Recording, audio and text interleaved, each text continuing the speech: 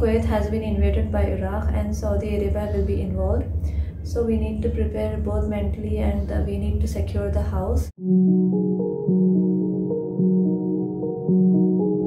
I was 9 years old then. I was in Saudi Arabia, Riyadh. My father, he was a journalist in Riyadh.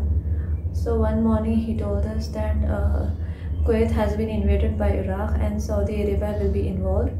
So we need to prepare both mentally and we need to secure the house. So at first I was excited because I never thought in my life I would ever witness a war. The fear factor wasn't there. It started coming in only after the war started. My parents, they started preparing the emergency suitcase with our belongings and medicines and also some instant food and jewelry and cash, of course. There was a possibility of chemical attack, that's what we were told.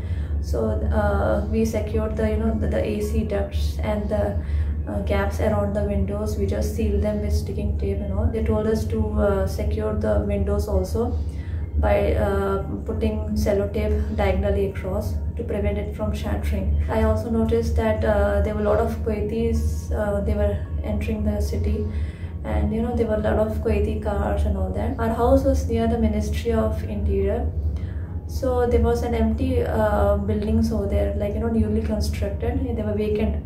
So the Saudi government, they gave those, they allotted those buildings to these fleeing Kuwaitis, and soon it came to be called as the Kuwaiti quarters. The most memorable experience for me would be the gas mask.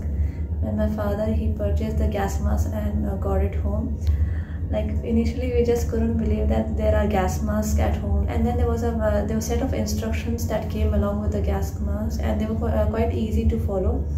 So we used to practice, just in case if there is an actual attack, so we need to be prepared. So we used to wear and follow the instructions to perfect the movements and all that. When the war started, actually, there were a lot of sirens going off every now and then, and you could hear the missiles flying above us because our house was close to the Ministry of Interior. So that's when the fear factor settled in. Missiles actually landed somewhere close by, and it was the most thunderous sound I'd ever heard, and the windows just shattered, and even the car windows that were parked outside, even they got shattered. I still remember the sound of that missile. We used to carry the gas mask to school because they told us to come with it. So my classmates, they used to flaunt their gas masks and all that, and then I saw that it came in various shapes, all these gas masks. My father, once he brought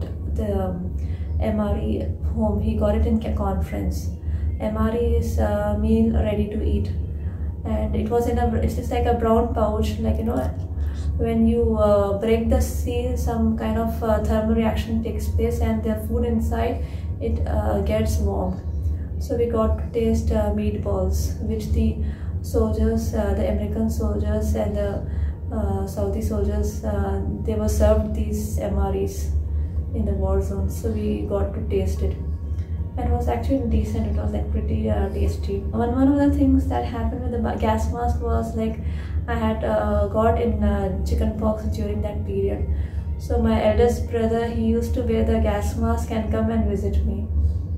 Yeah, so that's the only use of the gas mask, I think, because the actual chemical war never took place, thankfully. And after the war got over, my father, along with some other colleagues of his, they went to Kuwait for a press conference, and he returned with the unused bullet as a souvenir.